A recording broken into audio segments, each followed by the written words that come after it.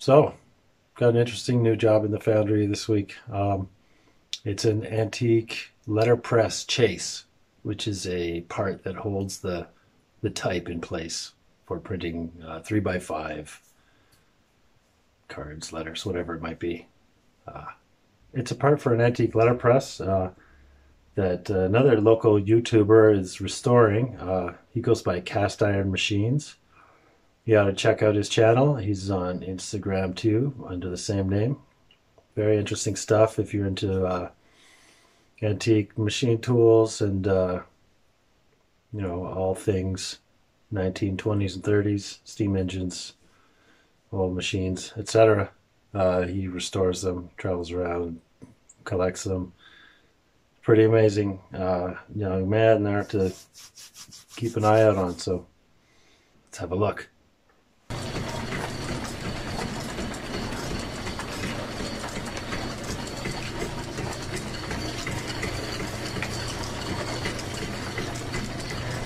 Show you how that lathe works with the levers there.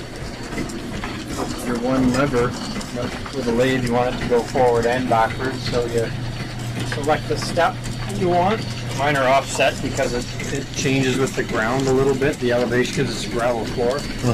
Anyway, you set the step, and then your shifter, there's this ball on the counter shaft that goes back and forth. And whichever way it goes, it basically expands. It's like an inner expanding brake drum. And that's how it engages it. So we have a straight belt and then a half twist belt, one forward and one reverse. For 2 different directions, right? Yeah.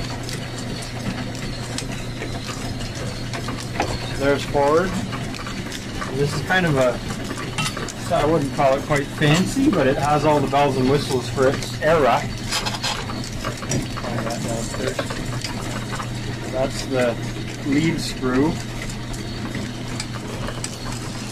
So now that's running, and the combination of gears here dictates how many threads per inch you're going to get. There's a chart that tells you there. And you have a clutch, so that clutch will pass along the outside, or you have a half nut for doing the threading. And this one even has a power cross feed for doing facing. Oh wow. Pretty slick for 1915. And then you just pull it out and shift it the other way and it goes into reverse.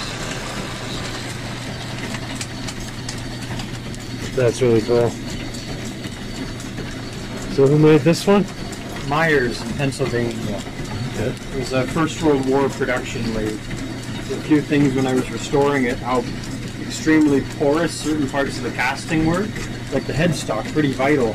And I think because it was the war effort, that's the only reason they kind of let it slide, because it was pretty bad.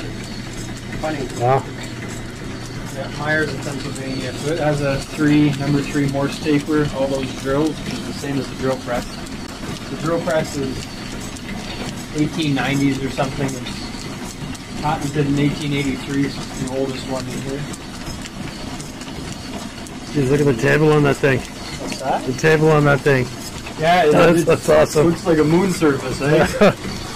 Yeah. The size is nice, and then you can swivel it, and you can also spin it. So if you lock something down between swiveling and spinning, you can almost use it like a radial arm drill to seek through the hole of its clamp. Wow. It's a really clamp. This one even has it's hard to see it. There's a center right here, a dead center that's part of the base. It's built into the base. Okay. So you can swivel this right out of the way and run like a banister post. Oh, okay. Yeah, right. Oh, it's like centered underneath the spindle? Yeah. Wow. This grinder is the most recent.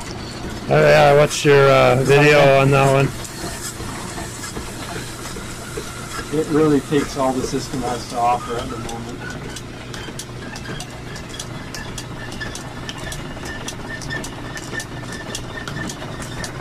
Neat though, it's Canadian made unit. Yeah. That's something, eh? It's amazing how much you crammed in here. Yeah. Yeah, I could. Out of necessity. Yeah, I'm working on my shed to try to make better use of that space. Yeah. buddy with a wood shop. That's a maple pattern that I shaped up for a handle on an old. Look at that. Nice. Double spindle shaper. So, see, it was in the early, like, practicing, you know, where things are going to settle and where the porosity takes up. The split pattern? Yeah. Oh, nice. Cool.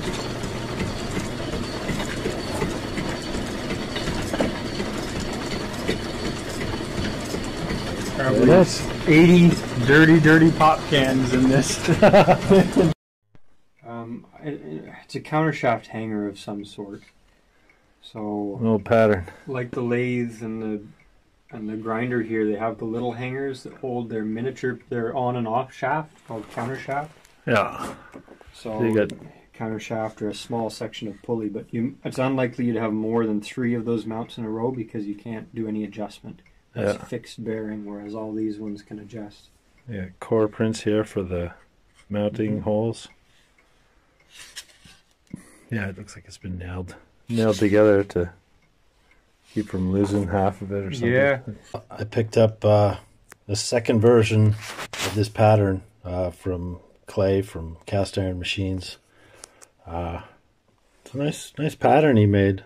I did a little bit of work with some wax, putting in some fillets, and there's some very small gaps that needed filling, but it's all ready to mold up now. Version 1 I had a little bit of trouble with.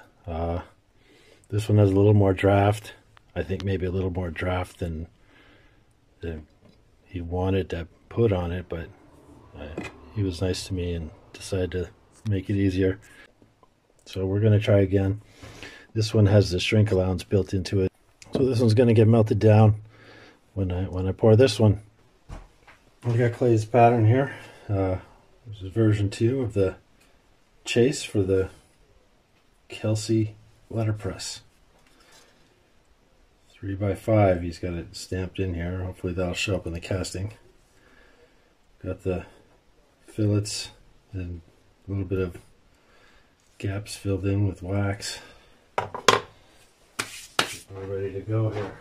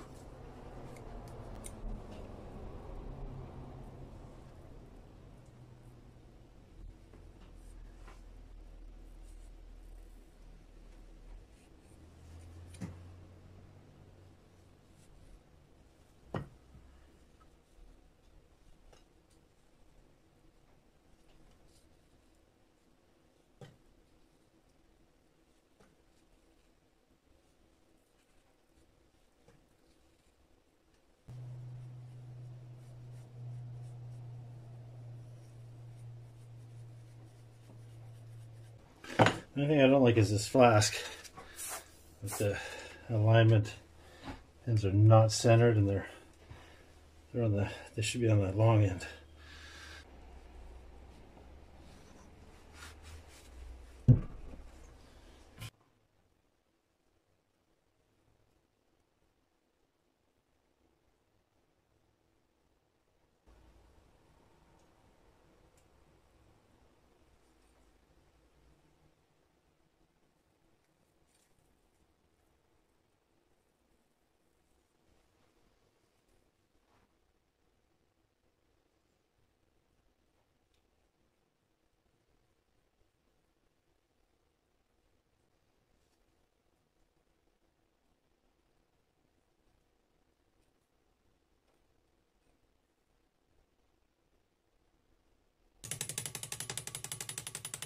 It's frozen.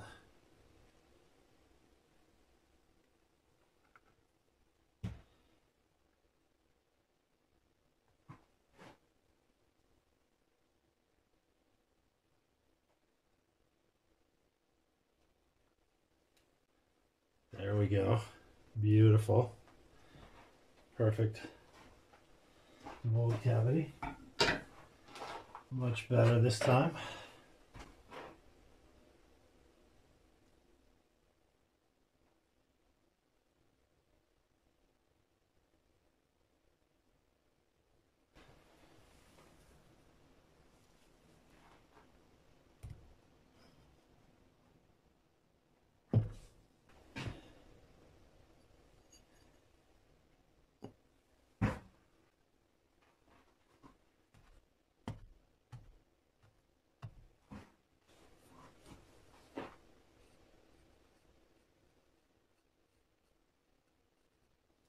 Got the mold set up there, ready to pour.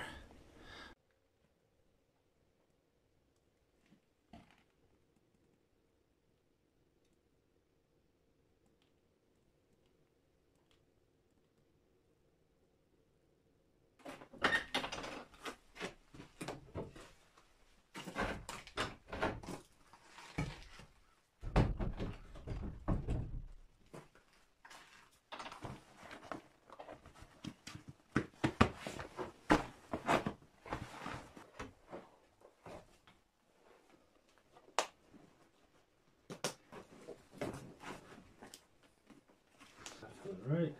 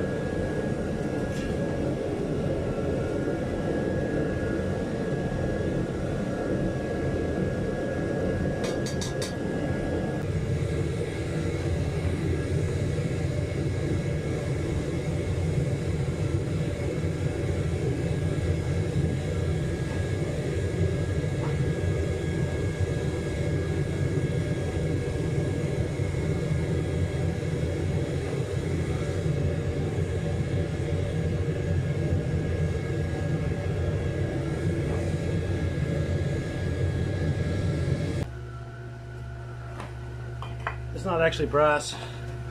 I decided to go with aluminum bronze on these. This thing was originally a cast iron, the chase. Aluminum bronze is pretty durable stuff, so if brass was going to be too soft or weak or whatever, the aluminum bronze will hold up a little better.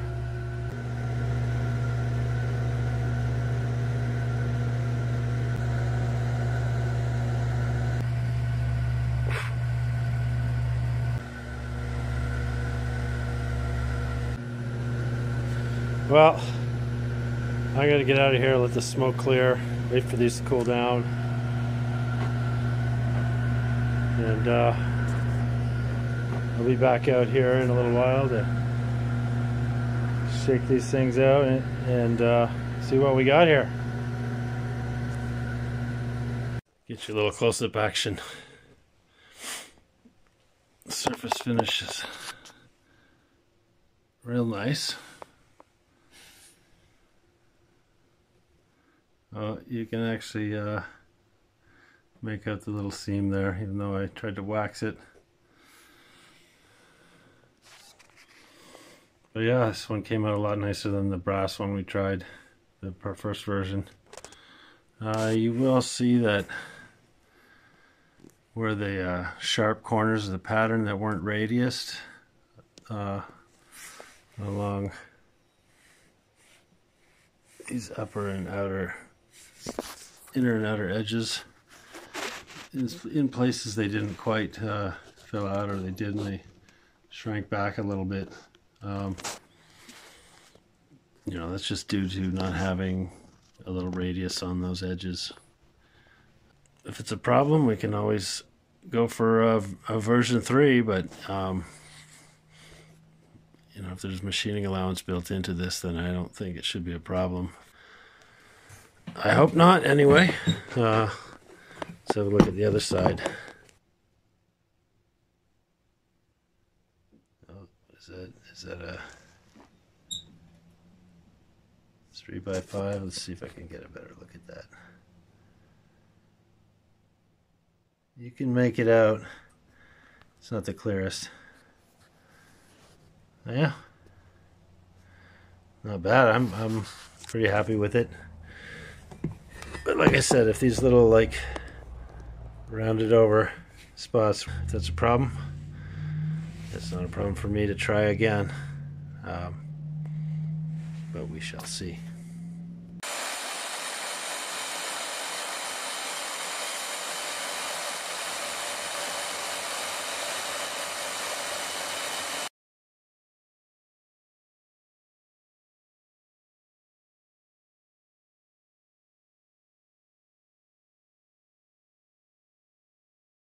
So Clay's got his part.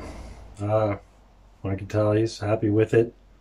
He's got it machined up just a little bit. I think he might have trimmed down those funny looking corners just enough to clean them up. He's got it drilled and tapped and installed on his letterpress machine, and it seems like it's going to work. So good deal. Pretty satisfied with that. Make sure you check out Clay's channel here on YouTube and his Instagram page. He goes by Cast Iron Machines. I'll put a link in the description. He's going to have a video on the restoration of the letterpress up there eventually, I think. Got footage from the first attempt pour where we had the flask run out. Bit of drama there. I'm not sure if he's going to include that in his video or not. But the part wound up being too small anyway, because we hadn't got shrink allowance built into the pattern. Second one fits better, if I didn't already mention it. And also, you should see the beautiful job that he's no doubt going to do on that letterpress to get it, you know, nice, shiny, looking new and working like brand new again. What else? Yeah, check out his channel.